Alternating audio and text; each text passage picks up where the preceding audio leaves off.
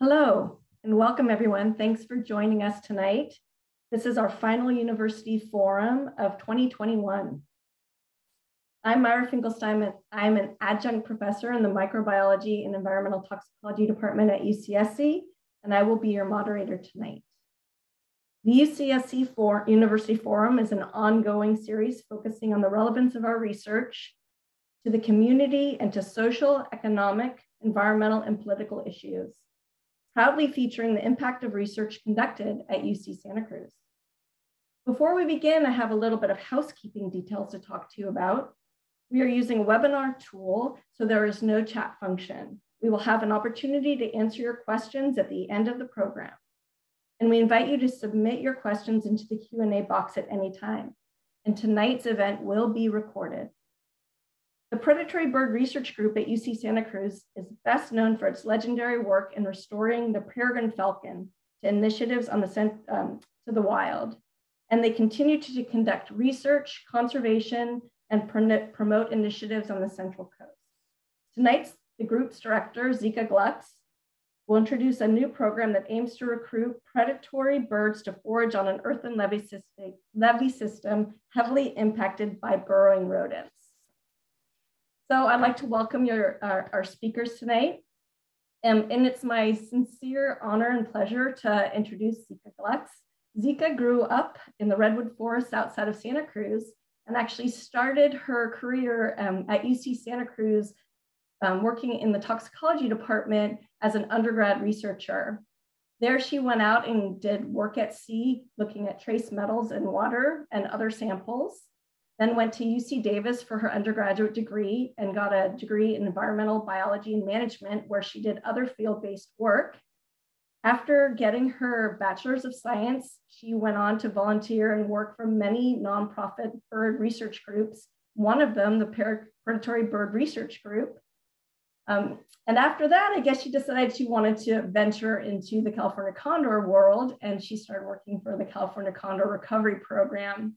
And she was a key person there that helped and is still helping to restore the California condor.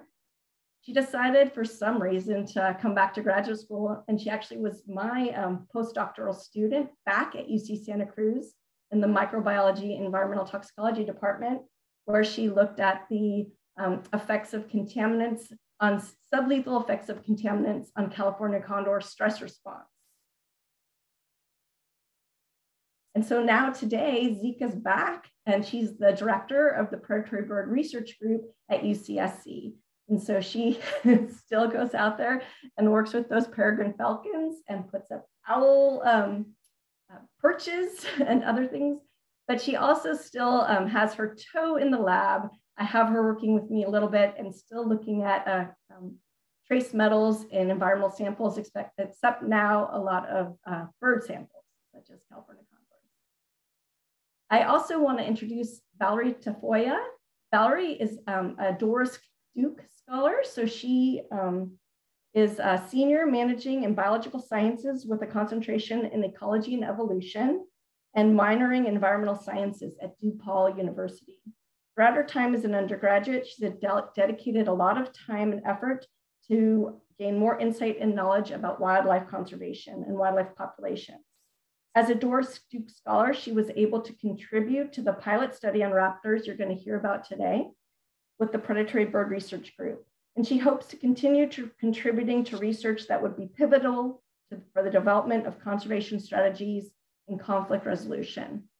So those are our two speakers tonight. And with that, I want to turn it over and enjoy the talk.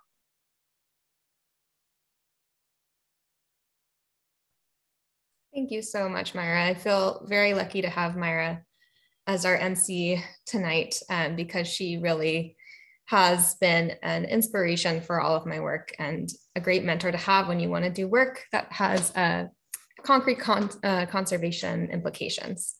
So thank you so much, Myra, for being here tonight.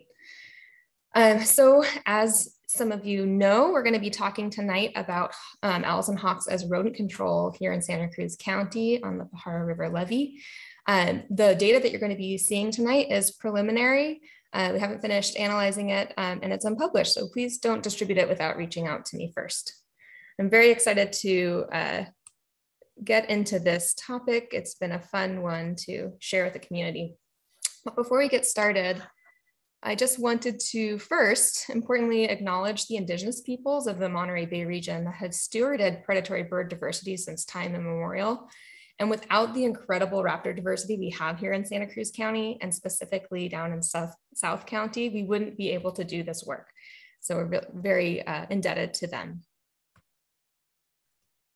So the project I'm talking about today aims to demonstrate the efficacy of raptors as a biological control of rodents and rodent damage on the Pajaro River levee system.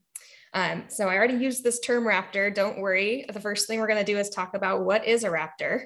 And then we'll go into the history of environmental contaminants and raptor conservation, specifically talk about the Pajaro River and the levee system there and the road damage to the levee and management that's going on. Then we'll talk specifically about our study with raptor recruitment and experimental design, and finally preliminary results. Then we'll get to Valerie Tafoya's talk as well. All right, so what is a raptor? Raptor is a very common ornithological term, but often I find that I lose some folks when I start talking about raptor research, because of course our minds go to the velociraptor, you know, from A Land Before Time or Jurassic Park. And no, I'm not talking about dinosaurs. I'm talking about extant species like birds of prey and scavenging birds, diurnal birds like hawks, eagles, falcons, harriers, and also nocturnal species like owls and even vultures.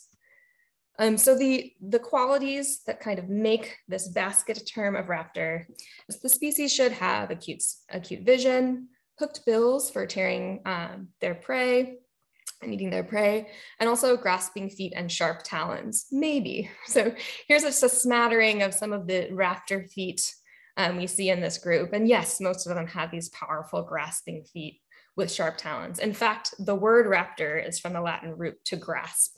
So that's how they got their name. However, if you look at other birds like the secretary bird, like the New World vultures, they're a little more flat-footed. Their foots have adapted now for walking and for helping to kind of tear apart carcasses. So they don't need to grasp that prey, but we still group them in with raptors for both taxonomical reasons, but also because their natural history is, there's a lot of overlap. And there's also a lot of overlap in the ways we need to work on conservation of these species as a result. So the human-raptor relationship is an ancient one. Raptors have been a cultural resource for many cultures for millennia as part of dress, ceremony, or even religion around the world.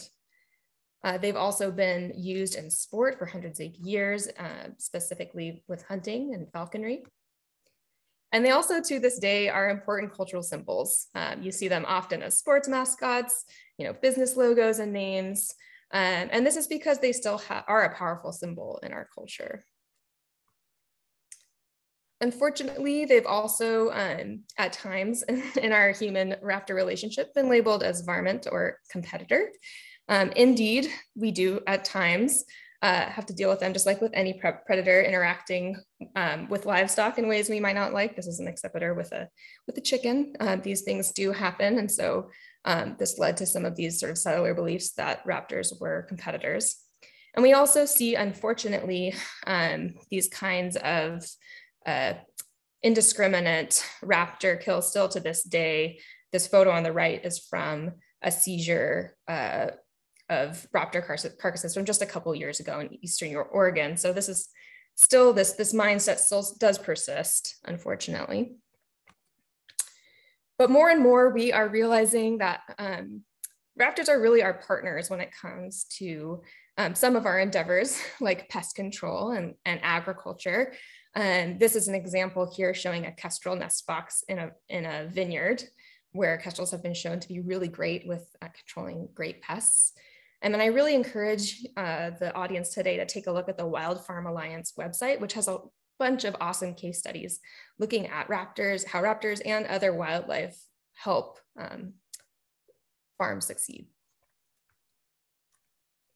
So unfortunately, specifically for raptors and so the predatory and scavenging birds, they can be specifically vulnerable to contaminant exposure through secondary poisoning.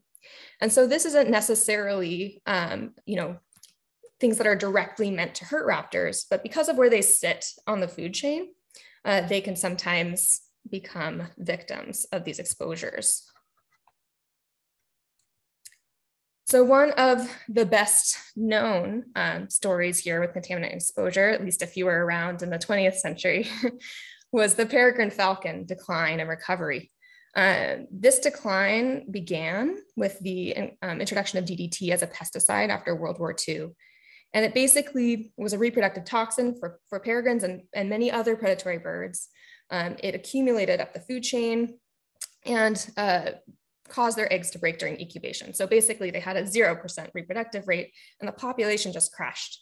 So with the banning of this compound in the US, and also with conservation efforts by groups like the Predatory Bird Research Group, this bird was ultimately recovered completely. In a similar story, we have the Swainson's hawk and Monocrotophos. So these birds were winter down in the Pampas of Argentina. And there were these massive die-offs down there on their wintering grounds. And it was discovered that this pesticide, Monocrotophos, is a neurotoxin and was really impacting these birds. They also are insectivores, so that's why they were coming into contact with it. So thanks to some quick action, these populations have been recovering. A current present day issue with contaminant exposure is from lead-based ammunition and our avian scavengers. Specifically, you may know about the California condor recovery program. They basically come into contact with this lead-based ammunition when they're eating from carcasses that have been shot by hunters or ranchers, or anyone that's trying to control pests with these lead-based ammunition rounds. And when they eat those carcasses, they eat this toxic metal and it actually causes very high mortality rates. And Myra is actually doing some work now that's showing that eagles are also victims to lead poisoning across the country from this source. And finally, but these are not all the examples of this, unfortunately. Our Indian vulture crisis that was happening in Southeast Asia was happening because of a veterinary drug. So this is just a drug that was used to treat livestock that were ailing, an antibiotic, but vultures were very susceptible to it. And we'd have these massive die-offs when sick animals that were treated with this medicine would die and become prey to the vultures. So we saw as many or as much as a 99% decline in some species. So they're slowly making recovery since this is, people have moved away from this drug, but it's hard to see how easy it is for raptors to become victims to this kind of exposure. And one of the emerging threats of this kind today is anticoagulant rodenticide exposure in raptor species. So first generation anticoagulant rodenticides have been around for a long time. An example of them is warfarin, which you might be familiar with as a human blood thinner, but basically they do just that. They cause rats or rodents to have internal bleeding and ultimately die through that. So folks will set out these bait stations, such as the ones pictured below, in residential areas, agricultural areas, even urban areas. And the rodents will come and consume poison until they die. Unfortunately, over time, rodents become more and more resistant to this rodenticide. And so second generation ARs are invented in 1970, which are even more powerful.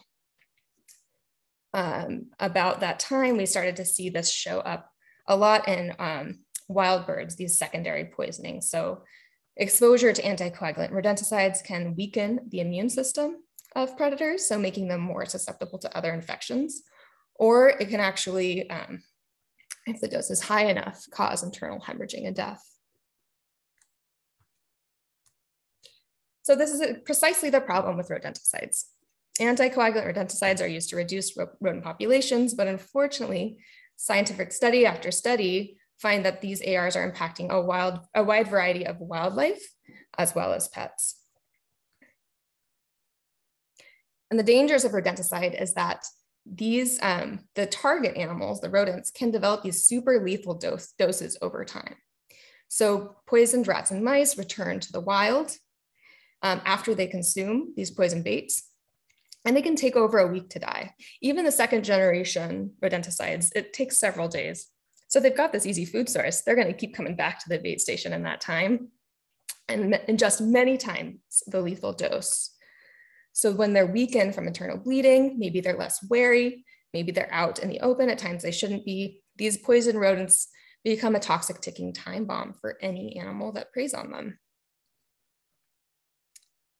And the thing about raptors is that they are actually our natural, our natural rodent control.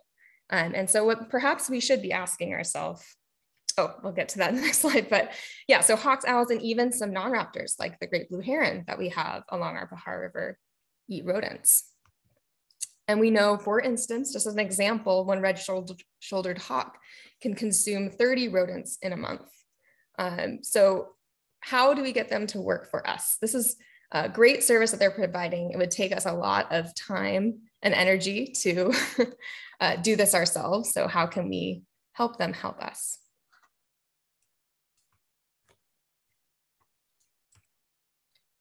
Well, one way is to protect rodent predators, and indeed anticoagulant rodenticides have been increasingly regulated, especially in our area. So in 2015, the EPA ruled that second generation anticoagulants could no longer be sold in retail stores to consumers like you and I because of the toxic danger to children, pets, and wildlife. However, professional pest control companies are still allowed to use second generation anticoagulant rodenticides. And since they are a large part of the use in our country, it comes as no surprise that detectable levels of these second gen ARs do not decline in wild species over this time, unfortunately. So in California, just back in 2020, our governor signed into law a moratorium on most uses of second generation anticoagulants, even by professionals, until reevaluated for ecological harm. So this is a temporary ban. The exemptions, however, include wineries, breweries, we've got a lot of those in California, warehouses, agricultural buildings, and more. So while they're not used as widely, they still are in the environment. And I just wanted to give a quick shout out to Raptors Are the Solution, who are an education outreach organization that have done a lot of work to educate both the California community and also legislators on the impacts of anticoagulants and also the benefits of raptors. And they were based in Berkeley, California. Take a look at them. All right, so that brings us to our study. So we decided to attempt to recruit raptors to help out with some rodent damage on the Pajaro River levee. So the way we started this project is actually thanks to Rusty Barker, who directs the Zone 7 Flood Control and Water Conservation District for the County of Santa Cruz, who actually read a study that was done by a similar district down in Ventura that was starting to use raptor perches instead of anticoagulant rodenticides. And he wanted to see if he could work with our group to do something similar up here. So thanks to his ask, we got involved. So this is something that was near and dear to my heart, trying to look for anticoagulant rodenticide alternatives. So what we came up with was a 2-year pilot program that took place 2020 to 2021, and we're just starting to collect data again this year. So we wanted to investigate the effectiveness of recruiting native hawks and owls to supplement the current raptor-friendly pest management activities on the Pajaro River levees in Santa Cruz County.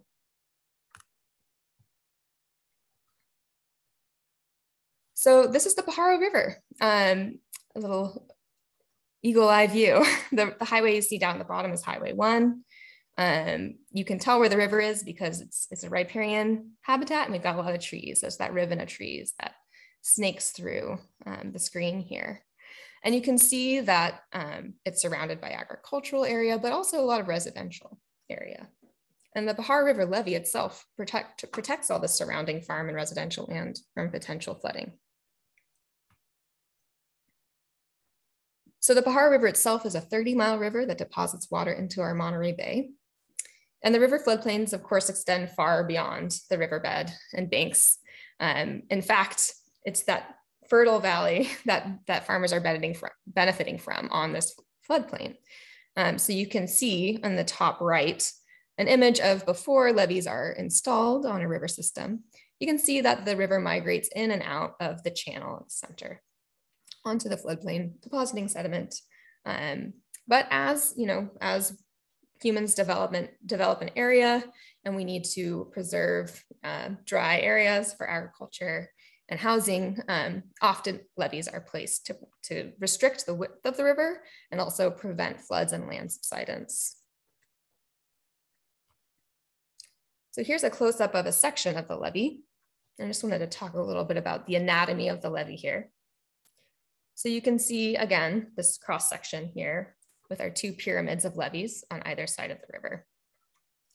Here we've got the right slope of that left pyramid on the Santa Cruz County side. We call this the levee slope. And then we have the bench area. That's the flat space between the channel and the levee. So we work on both of these areas of the levee. So I might refer to them as slope and bench later in the talk.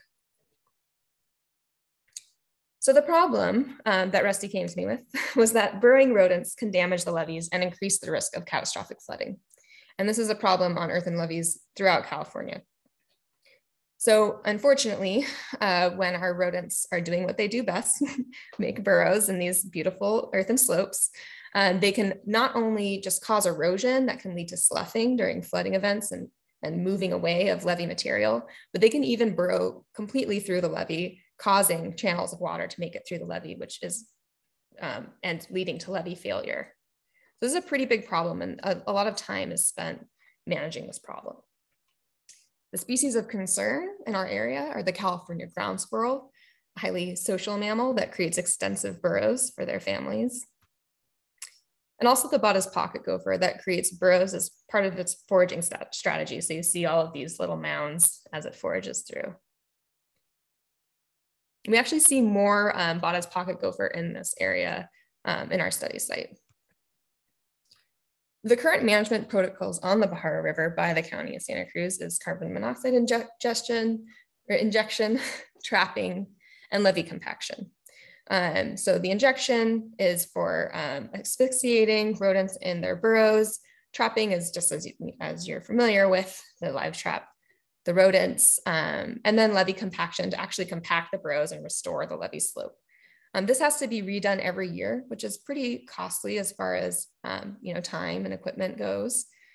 And it's also not effective at preventing future damage. It has to be redone year after year. I also just wanted to mention that we are aware that potential rodenticide use might be in use by neighboring landowners. There's residential areas adjacent to the study site, which are notorious for rodenticide use. And also we've seen bait stations on nearby farmland. Luckily, so far, we've never seen them active. We've never found bait inside of them, but we're aware that they are there. So this is our study site from above.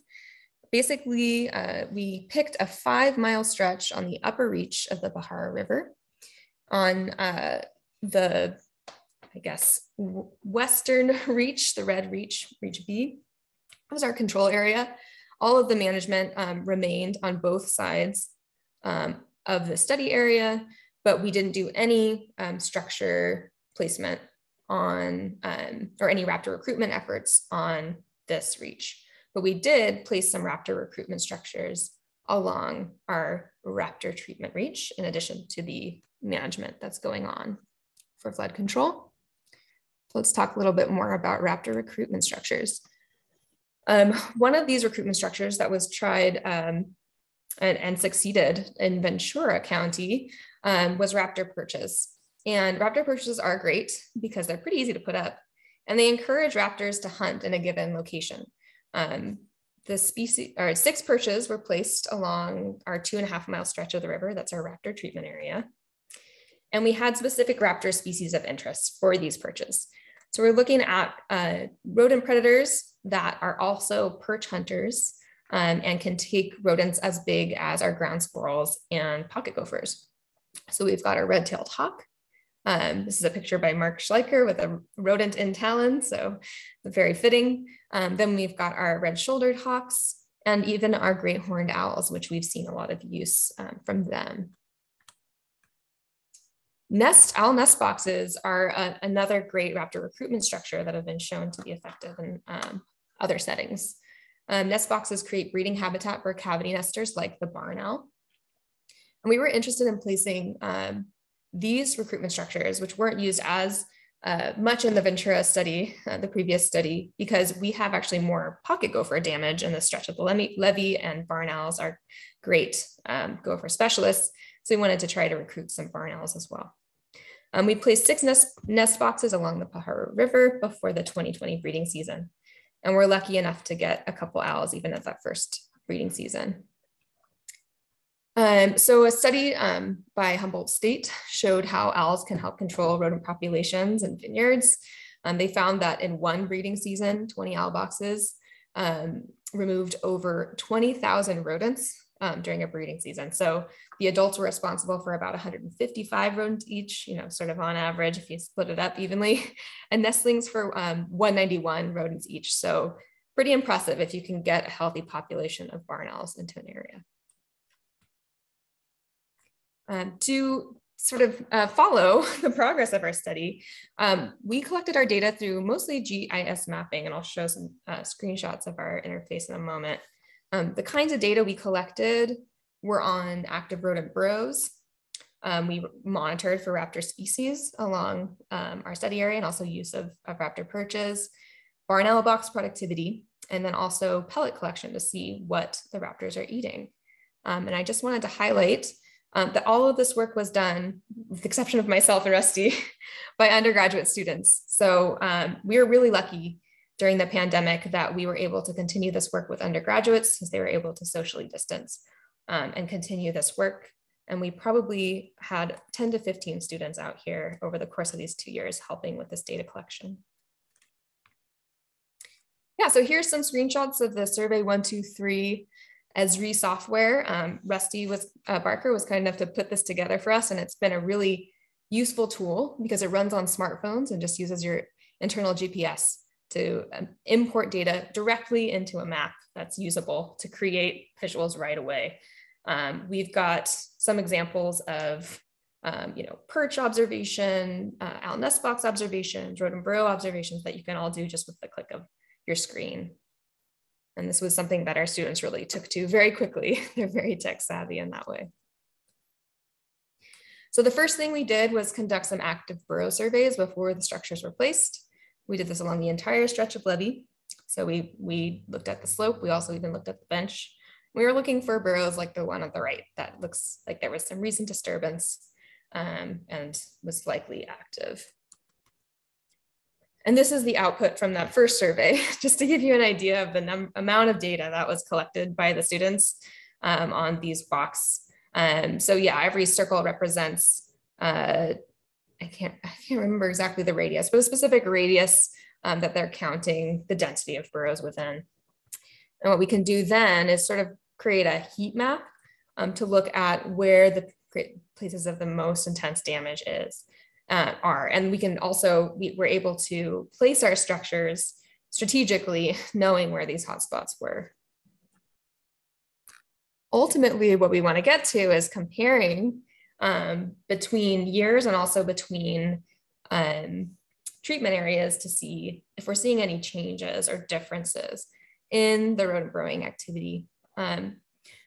One thing, we did have some differences in our methods between years, so it's difficult to compare them as of yet, but we'll be remedying that this year with a similar method to 2021.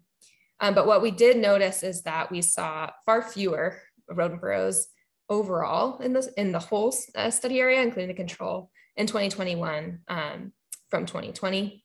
It was a drier year, and also it is possible that the whole reach is benefiting from our owl nest boxes. I also wanted to mention, this is just a very new part of the study, but the Zone 7 flood control management program has started to map their management efforts as well. So you can see these little icons for the carbon monoxide injection, as well as the trapping efforts. And I'm really excited about this because I think it's something that's relatively easy for them to do and can also help us track their inputs. And so we can see if there's changes in the economic inputs they're having to put in year to year. All right, then we have our raptor species monitoring. We had our students go out with their binoculars looking for raptors along the levee. We also recorded other species that might not be, our raptors, our classic raptors, but might consume rodents and also might be vulnerable to rodenticide poisoning, just out of curiosity. We also included our known voracious rodent predators that we knew were present along the entire Levee's study area, like the great blue heron, since they're going to be potentially present in the same densities throughout our study area. And as we suspected, just with the qualitative analysis, we see a really robust and diverse raptor population here along the levee, with plenty of the birds that we're hoping to recruit, such as the red-tailed hawk, red-shouldered hawks. We've seen Cooper's hawks using our perches, and of course, great blue herons throughout as well. And these are just done during the day, so we're only seeing diurnal birds here. We also have evidence that raptors are using our artificial perches. The most common evidence that we find is raptor sign. So we're talking about raptor droppings and also raptor pellets that we find underneath the perches. This picture on the left is some students collecting pellets from the winter underneath this perch. And when we're very lucky, we actually get to see them using the perch. So this was a photo of one of our perches that actually had 2 red-tailed hawks on it at the same time. It's really difficult to get photos because all these raptors have flushing distances. So if once you get close, they usually don't want to stick around on the perch, but it's really fun whenever we get to actually catch them in the act of hunting from our perches. We also monitored our owl box productivity with nest box checks using telescoping periscope cams. Also, we're lucky to partner with a permitted owl chick bander and for banding as well as blood collection in 2021. And the blood collection was to see if we could monitor for rodenticides in this area. So in 2020, we were really excited to see that 2 out of our 6 boxes that we had just placed that previous November were already occupied. So clearly these owls are in the area and they're looking for nest sites. We weren't able to confirm the number of chicks because we didn't have access to the right permits for banding, but by 2021, we were able to partner with some researchers and get 3 out of the 6 boxes occupied. So they're continuing to increase on this levee system. So we'll see what we get this year. We know 5 chicks were produced, banded, and then we estimate, just based on the Humboldt study, that this could be about 1,800 rodents removed from the study site from these owls alone in 2021. We did just recently get the rodenticide data back from this study. Unfortunately, if you could read it this, fortunately, we didn't see any traces of rodenticide in our chicks, but it seems that in the overall study that looked at barn owls and other agricultural areas in Central California, they had no hits, which I think actually points to the idea that blood is not a great biomarker for rodenticide in living barn owls. Perhaps it has a very short half-life and might not be the best tool for monitoring rodenticide, because we would expect to see some rodenticide in barn owls throughout Central California. But it was great that we tried it, and we're going to continue to do our due diligence to try to monitor exposure rates as best we can. So finally, we really want to know, what are the raptors eating? Are they doing their job? So we collected pellets from below the nest boxes and the perches. So we want to know what the birds that are using our structures, what they are contributing here. So the prey remains from these ingested pellets, which is all the indigestible stuff. Owls, you get more bones than you get in diurnal raptors, but usually there's a lot of fur as well. We sort those remains and we do our best to identify them. And then the fresh pellets we've actually been keeping to test for rodenticide, another potential biomarker for exposure, there's some new research going on at UC Davis to try to determine if fresh pellets can be used in this way. So we've analyzed 67 pellets to date, or I should say the students have analyzed 67 pellets to date. And through the use of keys, we actually can figure out who adjusted these pellets based on pellet size and some general features if we're lucky. So we were able to identify a few, you see a few slivers here that are some specific diurnal raptors, but otherwise we have some unID'd raptors, unID'd owls. But most of our pellets are actually coming from great horned owls at the perches and barn owls at the boxes. And that's no surprise because owls actually adjust far more pellets than diurnal raptors. And that's because they have less acidic stomachs, they consume their prey whole, so they have more bones in there, and they're just having to adjust these pellets more often. So of course, we're finding more owl pellets.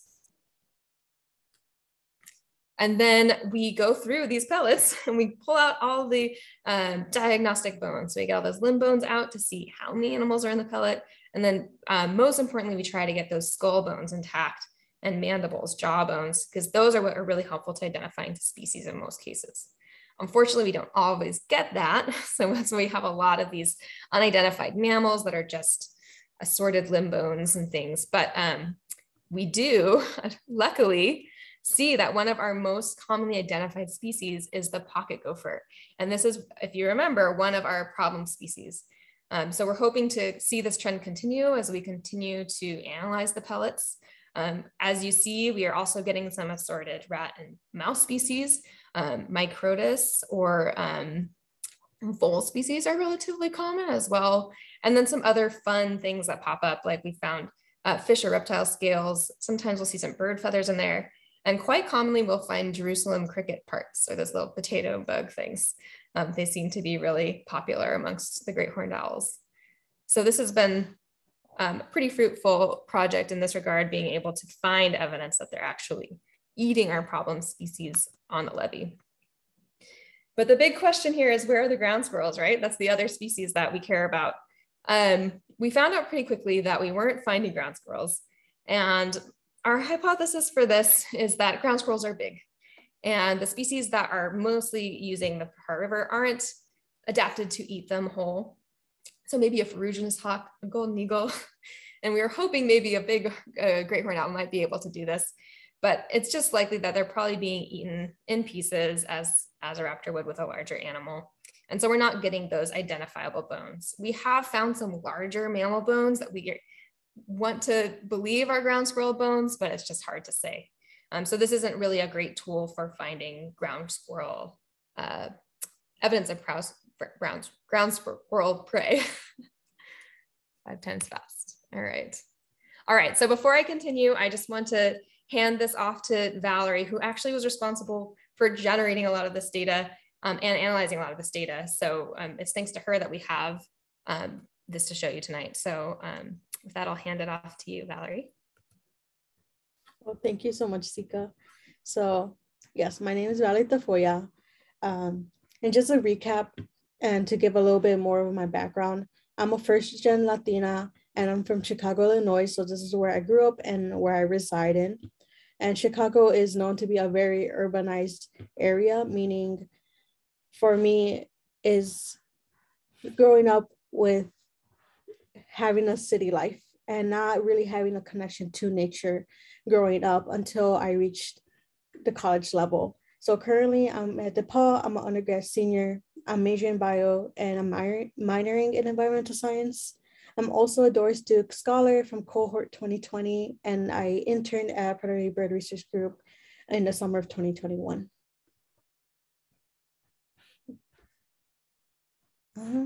Cool.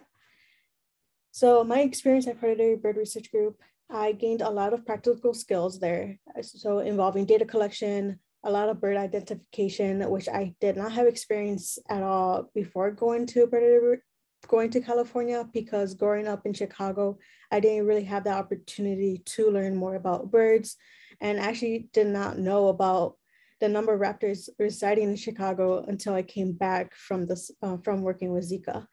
And I also networked a lot in California, which was really beneficial for me because I learned how to not only do independent research, but also how to do collaborative research with Zeka, with other organizations, learning more about raptors, and also learning how much the community cares about raptors.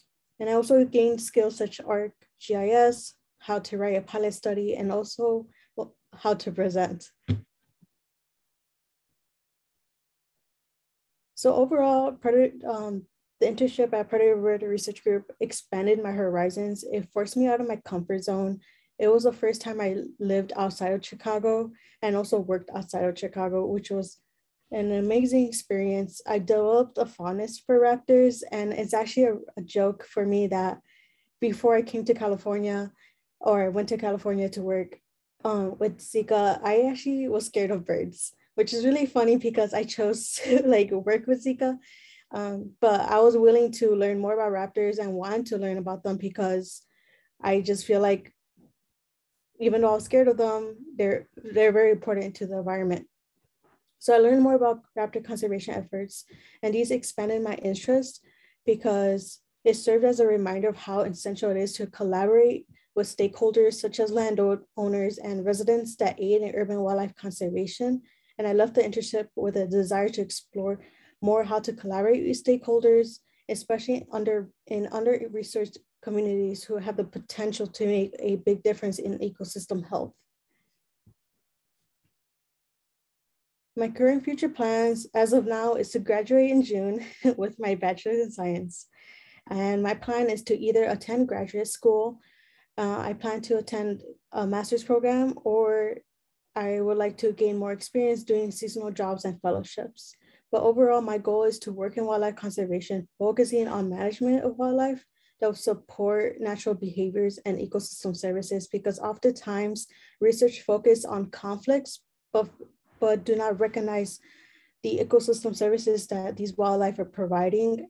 And so I would like to expand more about my research on how to better support those positive interactions that humans and wildlife are having that literature isn't really publishing about. And thank you. And that was a short introduction on who I am, how the Predatory Bird Research Group has aided me in my career journey. And if you have any questions, I'm available via email as seen in the slide.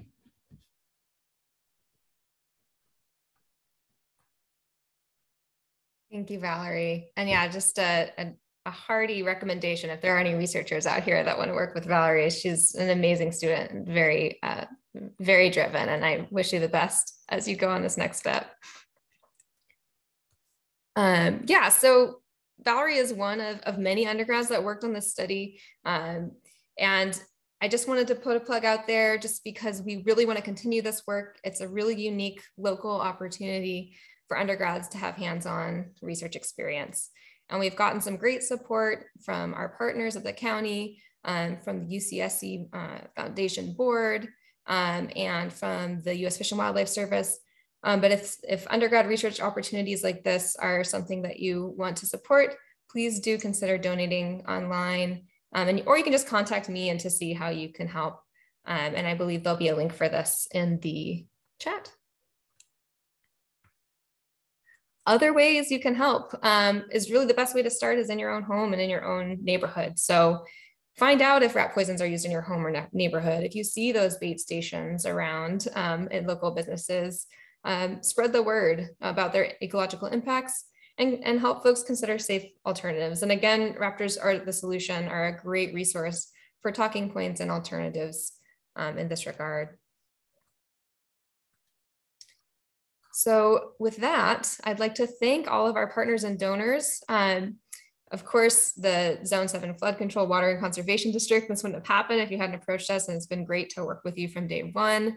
Native Animal Rescue as well have been partners from the beginning and really important for our structure, placement, and management, and maintenance, I should say. The Ken Norris Center for Natural History has supported several undergrads that have worked on this project. And helped with our raptor training, giving us access to their museum of specimens to learn more about raptor ID. The Watsonville Wetlands Watch has given us opportunities to work with high school students and other K through 12 students, and we're hoping to expand this partnership to get some high school interns going this year. Of course, raptors are the solution, have been a great help with our outreach. And the study was made possible by the Santa Cruz County Fish and Wildlife Advisory Commission grant program, which gave us our first funding for this program, the UCSC Foundation, and the 30 Petals Fund. And a quick shout out to our MVP, Mark Schleicher, who helped install all of our first structures on the levee and has been our owl box keeper ever since. So with that, as we go to questions, I just wanted to say thank you so much for learning about this project. We have several social media ways to interact with us, as well as a website down here. If you Google PBRG UCSC, you'll find us. And I'd love to continue the conversation. So thank you so much.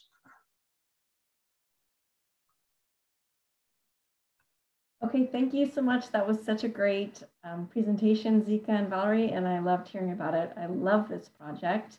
We have some great questions. We have a couple of questions that are centered around the same thing, so I'm just gonna ask it together. It has to do with the downside of recruitment.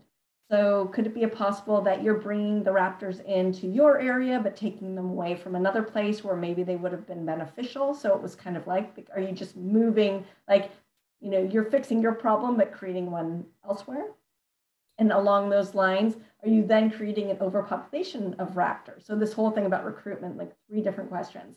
So yes, bring them all in and then too many, then what happens? And then there's third related to this. This is great. I love these. The third one around that is, then what if they're eating things you don't want them to eat, like snakes or something like that? And so you're then kind of, you know, messing up the balance. So those are the kind of 3 questions related to the kind of consequences or maybe unintended effects of the recruitment. Absolutely. Yes, this question has come up a lot, and is something that we would, we do consider a very important consideration. Of course, there's countless stories of human hubris trying to do ecological, engineering, and of course, raptors can have an impact on an ecosystem. They're apex predators. But when we are recruiting our raptors, we're really, it's sort of like a micro adjustment. These are birds that are already nesting, hunting along the river levee. It's a riparian area. There are trees, there are natural perches in the area. We're just adding ones that are like, in the areas where there aren't trees, so that they can hunt on those levee slopes if they're perch hunters. But even on that micro level, we certainly wouldn't want to have an impact on any endangered species. And we did check to make sure, at least in the case of barn owls, since they require cavities to nest, so they might not be in the area without a cavity, right? That they, they're specialized enough hunters that they're not going to really go outside of the mammalian community that much. And there were no endangered rodents in the area. So that was something that we felt comfortable with at the time we started the study. But it's a really good question, and it's something that we're continuing to monitor through our pellet analysis as well, just to ensure that they're eating species that have healthy populations.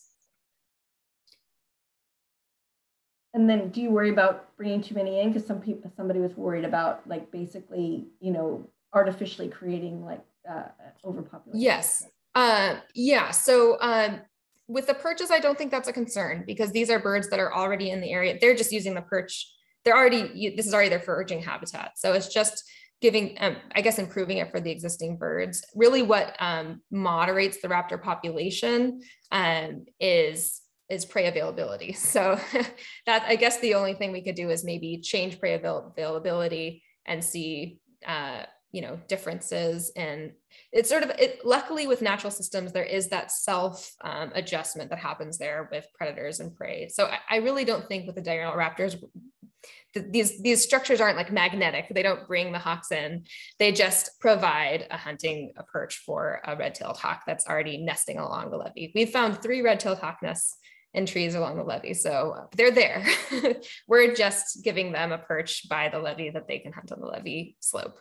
But yeah, for the barn owls, that could be a concern if you had, as I said, if you had endangered species that you did not want to be controlled by that barn owl population. And so that's something definitely to consider when you're placing barn owl boxes. But these are really common species already in the area. We're not introducing any species that aren't here already. We're not, bringing in an invasive species situation. So all these rodents have evolved to be with these raptors, and these raptors have evolved to be with these rodents. Okay, someone else was wondering if you're going to expand your study to the surrounding Pajaro branches closer to housing areas, because the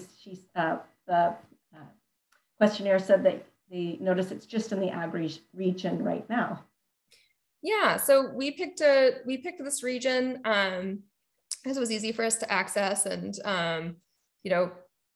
they had a gopher problem specifically here. But we're really excited that we are trying to expand into some other areas. The closest area, actually, well, I won't show the map, but if you're familiar with the area, it's the Salsapuedas Creek that comes off of the Pajaro River, and that's a walking trail through a residential area. And so we're really excited about that because it's a different kind of habitat. It's more opportunity for citizen involvement and high school student involvement because it's easier to access. And it will be a very different kind of environment for the birds. So we'll see how they use these structures in that environment. As far as, this could work in many different kinds of habitats. And that's why we're doing the study, because, the one study in Ventura is really promising, but it's different up here in Santa Cruz. We have different kinds of crops, different climate patterns and all of these things. So we wanted to see if it would work in our local environment. Okay, great. And then are you looking at white-tailed kites as well? Another question. That's a great question. We have seen white-tailed kites near this site. They're very specialized raptors. They really like voles. That is their main food source. And as such, they're actually, we haven't seen much evidence of, them being useful in this context. But they could potentially benefit from any project that is moving away from anticoagulant rodenticides. So I hope that we benefit white-tailed kites through this work. One of my favorites. Okay, so a couple questions about how close can you place the owl boxes near each other, sort of on can I put one in my front house to get rid of the Norway rats that I have or something. So people are wondering about how close you can put them and whether or not you can put them in residential areas like your front yard. Yes, that's a great question. So the recommendations are that they be a 1/4 mile apart. We place stars 1/2 mile apart in case we ever wanted to increase the density or add some on the other side of the river. I have seen the multiple owl boxes occupied closer together if they're, the conditions are right. There's lots of prey. They're sort of faced in different directions. So they're not interacting with each other. So it's really depends on your situation, and you can always put up more than you need and hope you get one. but yeah, they're used in residential areas. I remember when I was a student in Davis, we had a resident barn owl that lived in a palm tree above our house. And that was in a very suburban area. And the really one thing you want to consider is not putting them in really heavily forested areas, because those are really the domain of the great horned owl, and they're really important barn owl predators. And so that's something we're concerned about as well, knowing that there's great horned owls around. But luckily we haven't seen any evidence of predation so far. But yeah, the more open areas are more friendly for the barn owl.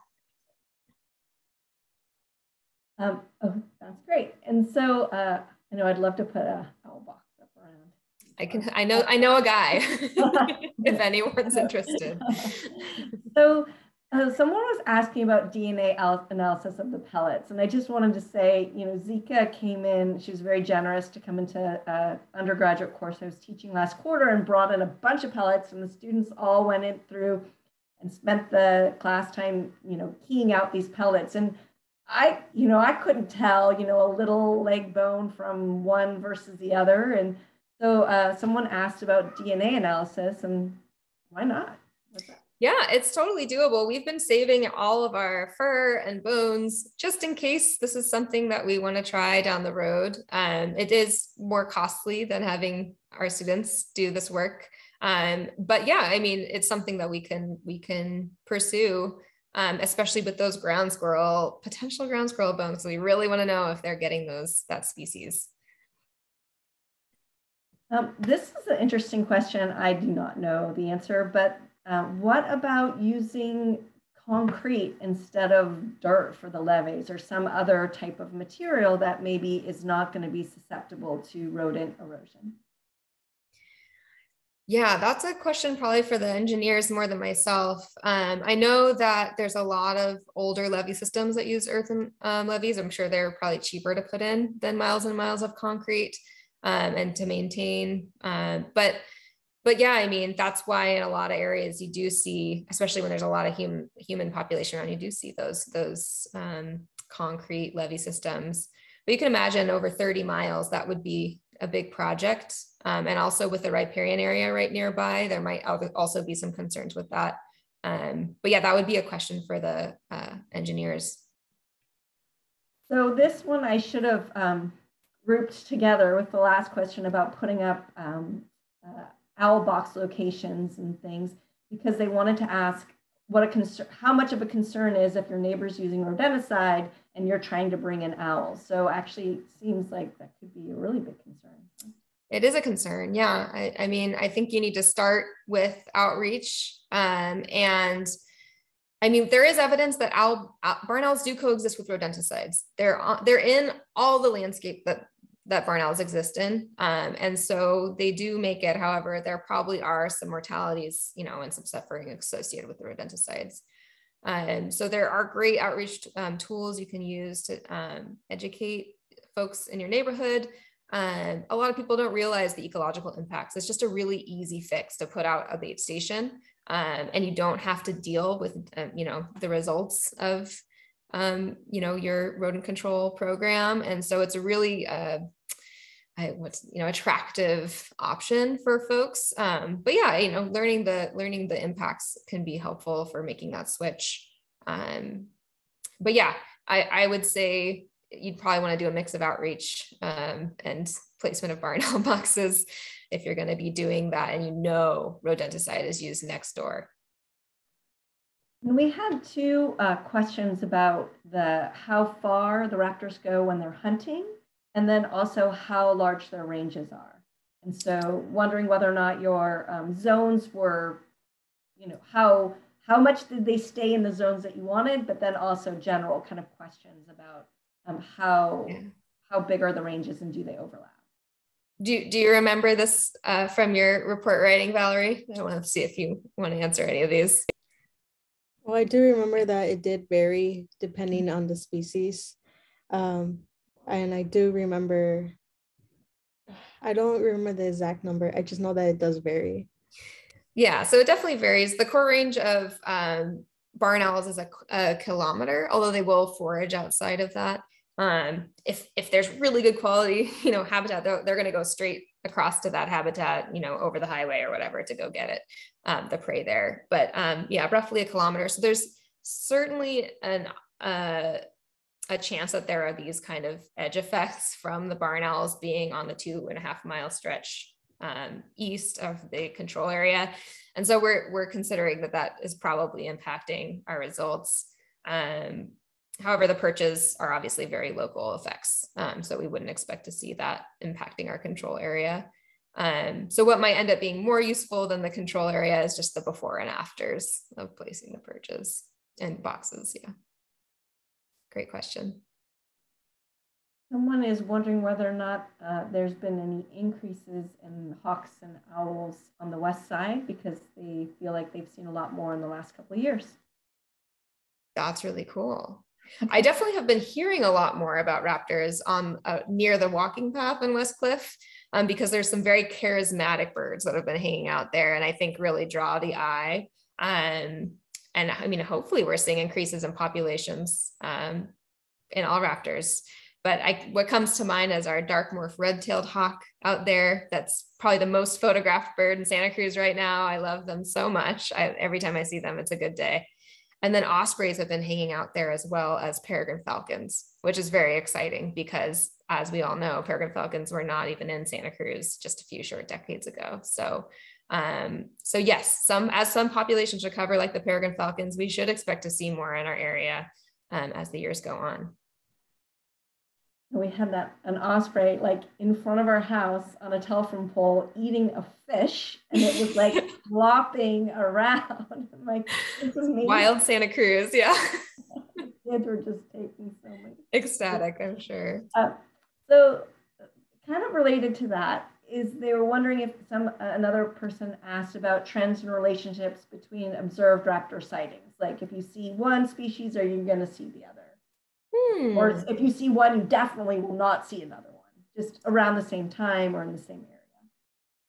That's a really interesting concept. There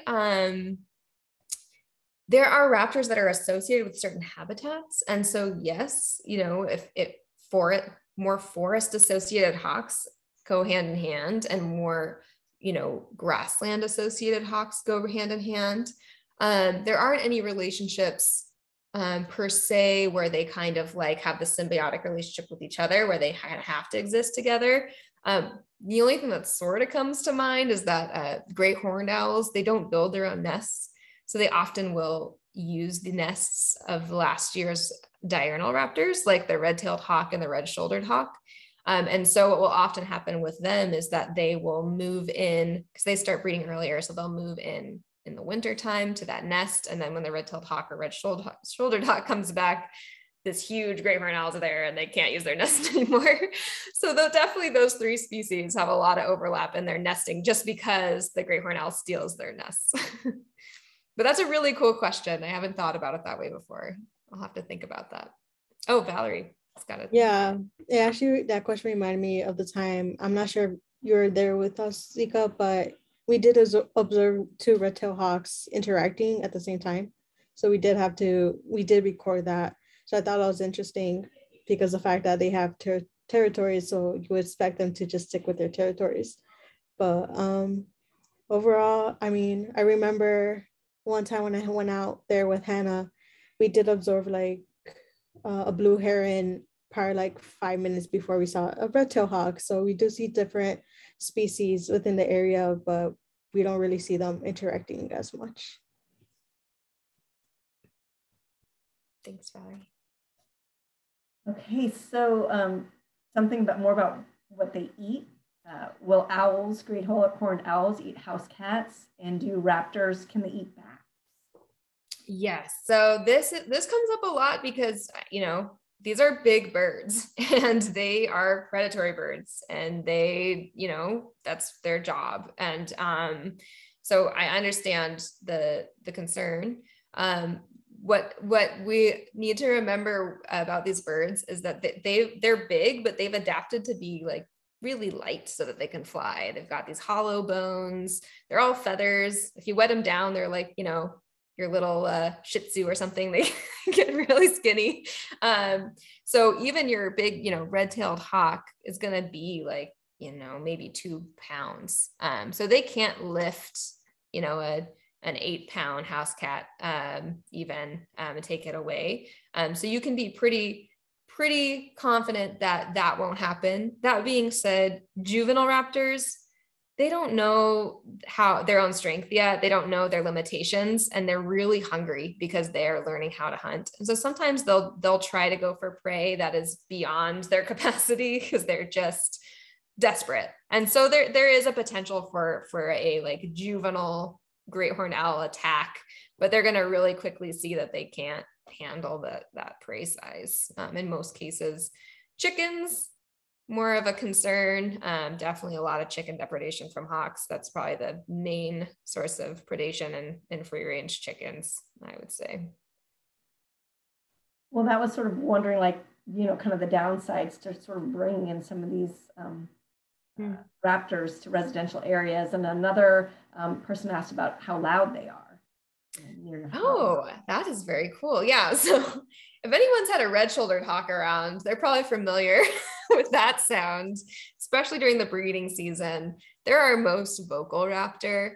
And so at times they can be loud, but as a rule, raptors aren't super vocal. They'll only call for territorial reasons, and maybe do some quieter calls for the communication with their partner and things like that. So, you know, the tradition or the famous red-tailed hawk, like, ah! It's few and far between for the most part. What about for owls, though? I think they're also. Oh, yes. Oh, right. For owls. Okay. So barn owls can be a thing. They kind of sound like a screaming banshee. They're not calling all the time, but it can be pretty unnerving when you hear it for the first time. It's a little spooky. Great horned owls, we have them around my house, and I really like the sound of a great horned owl. Very low decibel kind of, you know, bass sound. But yeah, to each their own. What do you think, Valerie? Yeah, actually, when I was living at the UC Santa Cruz apartments, there was a great horned owl that was actually perched outside because I was within the redwoods. And so it was really interesting to hear it. It was kind of eerie at first because the doors were shut. And so I did hear them, but at the same time, it was like 11 p.m. So it was very quiet. And so, but at the same time, it's not continuous. So it was very much just like a 1 minute thing and then after that, just didn't hear it again. Well, I was just gonna say, they're not like the mockingbird outside your window at 5 a.m. situation. Well, there's someone that has a specific question for Valerie. Wants to know, Valerie, if you have suggestions for encouraging young people's interest in raptors. Well, like I mentioned in my slides, is I actually personally didn't have an interest in raptors. I just thought, you know, my goal was to learn more about human and wildlife interactions. So even if people don't have an interest with raptors, I do encourage people to join in these programs because they will learn more about these interactions. And in this specific nonprofit, you get to learn more. They get to learn more about both conflicts and also the positive interactions. In this case, the positive interactions is raptors preying on rodents, which is great for us because we have less rodents that would cause less damage. The negative interactions being that the rodents cause levee damage. And so I think the best way to encourage people is just informing them how great and beneficial this experience could be. And even if it doesn't perfectly align with their interests, there is a lot of benefits to just pursuing different opportunities because you never know what you could gain out of it. Now, I hope that kind of answers your question. That's great. Myra, you have a couple of young enthusiasts. Oh, what's your secret? I don't know. My kids, they're a bird right now. Independently this sort of segues into somebody's asking if you're currently recruiting interns to continue work on this project or other projects with the Predatory Bird Research Group. Yes. So we love interns. I love interns. One of my favorite parts of my job is working with students. And I think it's one of the most important things we do is training the next generation of conservation biologists. And so we have our crew for 2021. We have a great crew of 4 students that are going to be working this spring. But if we can continue this project, we'd love to have more students in 2022. We've got some opportunities in our peregrine falcon monitoring program for students to participate. So that is looking at breeding peregrine falcon behaviors either through a cam or in person. And there's probably still some time to jump in on that. That season's just starting. But in general, in future years, we'd love to hear from students that are interested in that.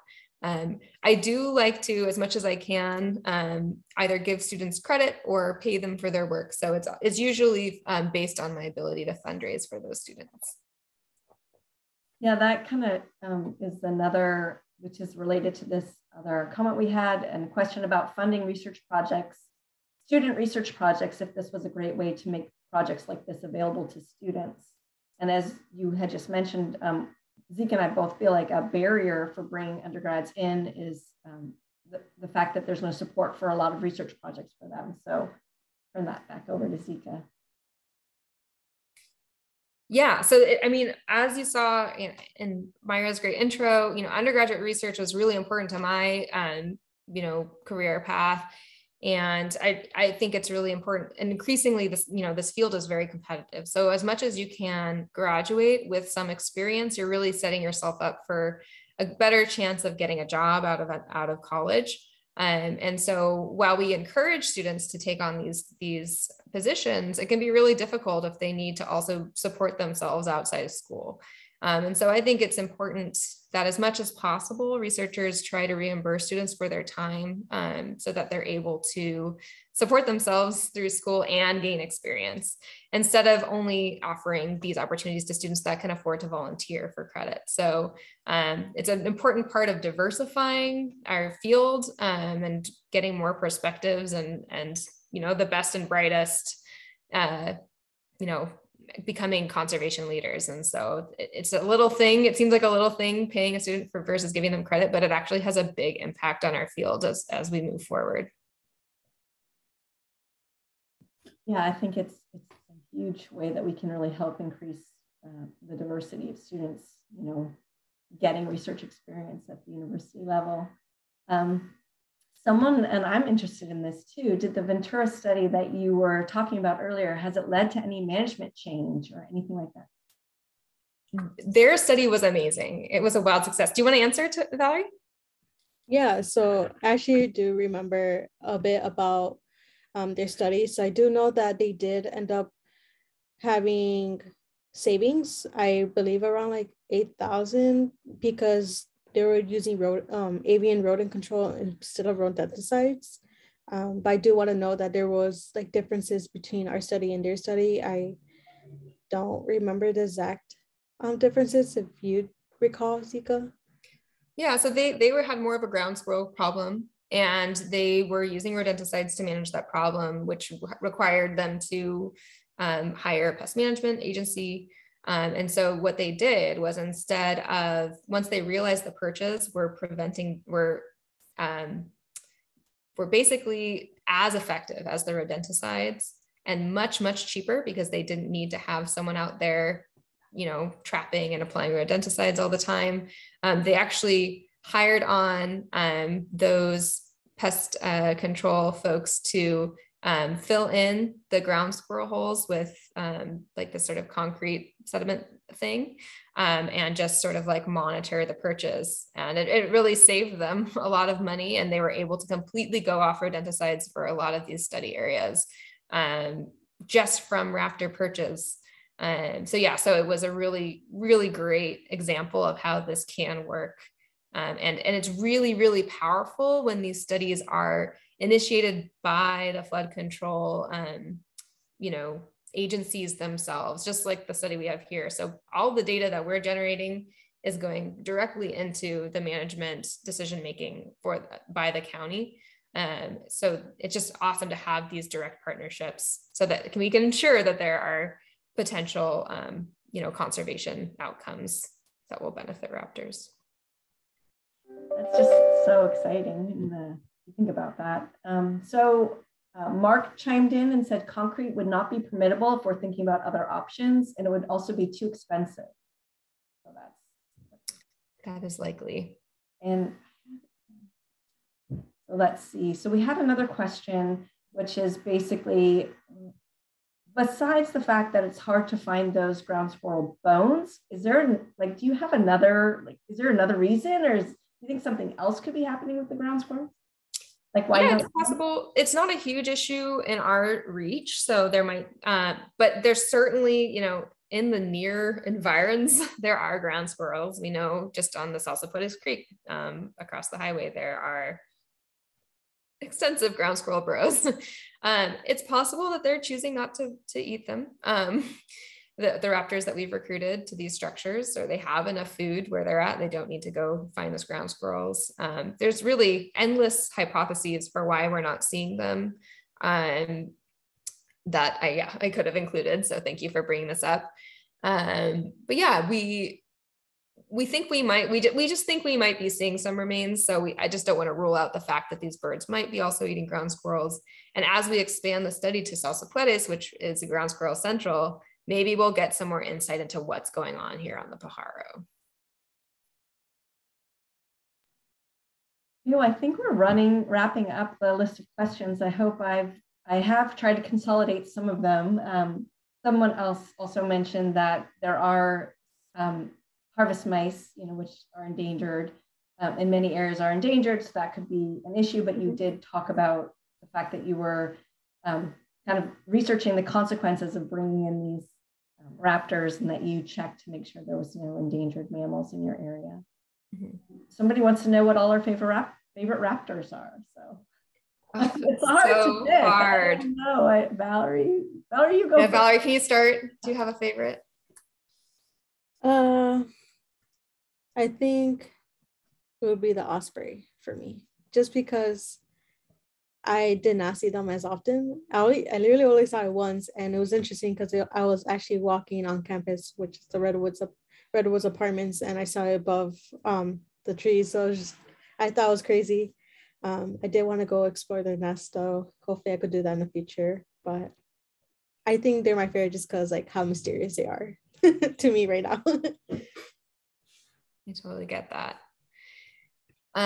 Yeah, so I have a lot of favorites. I have favorites for different regions of California that I get excited about, but I think, okay, this is so hard. If you asked me on my last hike with students what my favorite raptor is, it would probably be the American kestrel, because I get really excited about American kestrels. They're just so bright and beautiful and cute and vicious. And they're our littlest falcon. So I'll say American kestrel today. Do I not have to pick a favorite? I don't do well with that. Pick your favorite. I do like Merlins though. Oh yeah. Pretty cool. And then, I work with California condors, so they're always going to be near and dear. But Mark wanted to comment that bobcats and coyotes could be eating the ground squirrels. They could. And the thing that's great about utilizing or just trying to move away from anticoagulants is that you're benefiting all of these other rodent predators. We have seen evidence of rodenticide exposure with a bobcat on the Pajaro River, which was pretty sad to see. It had a very advanced case of mange, which we know is usually associated with rodenticide exposure since it weakens their immune systems. So we do see that there's these effects on these really important rodent predators that live in this area. And we want to, as much as we can, move to these sort of integrated pest management solutions that help all of our predators and scavengers. Yeah. And we have seen coyotes too on the Pajaro, which is recently with the students. It was very exciting. Okay, I think that's all of them. I hope. I apologize if I have mangled your question or not consolidated in a way beyond recognition, but I do thank you for your questions. These were great questions, and thank you, Valerie and Zeka. And it was such an honor to be your moderator tonight. Such a great project, such an amazing organization. Love the Predatory Bird Research Group. We're so proud to have this at UC Santa Cruz. It's just such a flagship conservation, organization. And I'm so glad you're the director now. Thank you, Myra. Thank you for being here tonight. And thank you, Valerie, for all the work you did on this project and for being here tonight as well. Yes, thank you for inviting me to this.